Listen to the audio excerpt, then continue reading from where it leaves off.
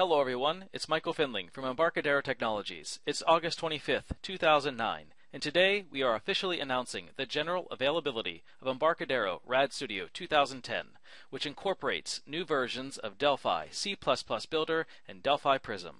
Today, Michael Swindell, VP of Products and Strategy for Embarcadero Technologies, talks with VP of Marketing Jan Laban. The two discuss the significance of the release of RAD Studio 2010 for Embarcadero customers and the industry as a whole, and what the future holds for this award-winning suite of IDEs acquired from Borland in 2009. Hello, I'm Jan Laban with Embarcadero Technologies. I'm sitting with Michael Swindell, VP of Product and Strategy at Embarcadero. I was hoping you could tell us a little bit more about the significance of this announcement that Embarcadero is making today. Sure, Jan. Today we're seeing a flood of natural input hardware coming to market.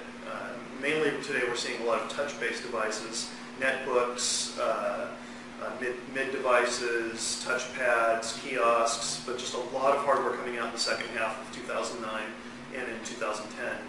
And there's really a lack of tools and applications for them, and this release addresses that. It makes it very easy for developers to bring applications and touch-enabled applications for these platforms. I think the other thing that we're seeing is, we're right on the cusp of Windows 7 coming to market, and when Windows 7 is out there, there's a lot of new technologies and exciting things there. And there will also be a lot of other versions of Windows in most companies' environments. Windows XP, Vista, 2000, so it's going to be a lot of different technologies, and we're making it easy for developers to use all the new stuff in Windows 7, but also support all of the old versions of Windows at the same time.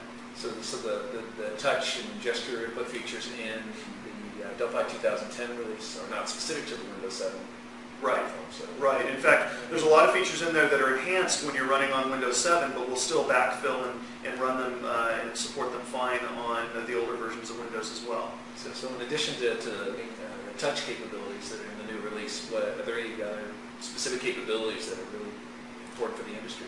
Well, I think one of the things we're seeing is with social networks, Facebook, Twitter, and a lot of others, interest in bringing a lot of that social content into applications and connecting to them, and we've added a lot of support now in our protocols for data snap support, for supporting JSON and RESTful web services that'll help you connect to a wide variety of different types of services and social platforms.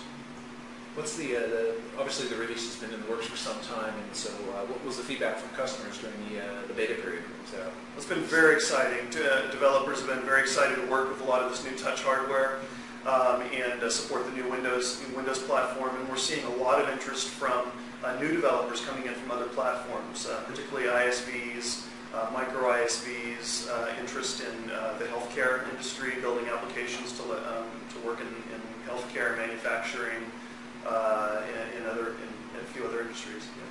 So changing gears for a moment, it's no secret that these tools, the Delphi 2010 line, RAD Studio, etc., were acquired by Embarcadero last year with its acquisition of Cohere from Borland. Can you comment a little on that acquisition and how Embarcadero is leveraging it going forward? Well, Embarcadero is very excited about this release and very committed to Delphi and C Builder and RAD Studio. It's been a great acquisition. It's been very well integrated. The teams have been very well integrated. And we've also been integrating the technologies.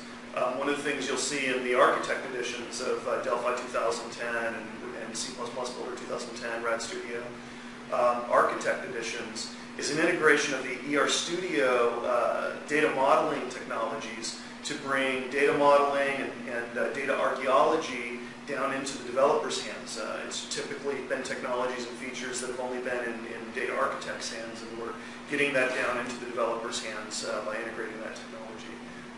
I think the other things we've been doing from the product side is bringing Delphi, C Builder, RAD Studio, Delphi Prism into the All Access toolkit, which is about over 20 different Embarcadero tools, from data modeling, data management, app dev, optimization, and profiling, all into a single developer's toolbox, and that's been very successful. Okay, so a unified offering. Exactly. To market. What about the future? You can talk briefly, what's the future? I know it's a big announcement today, but what's going on with Delphi and the RAD tools going forward? Well, certainly this release is the most exciting thing today, bringing touch and Windows 7 and a lot of those technologies. But I think one of the things that you'll see in the future is a continuation of the natural input theme. So things like voice and vision. It's no secret that we're working on Mac and Linux versions of Delphi and C++ builders, so you'll see those coming out in the future. Also 64-bit versions of all the tooling. And then beyond that, moving to non-Intel platforms as well. Oh, great. Sounds good. Yeah. Well, thank you for joining us and listening in. We invite you to, if you want to learn more, to visit our website at www.embarcadero.com. Thank you, Michael. Thank you.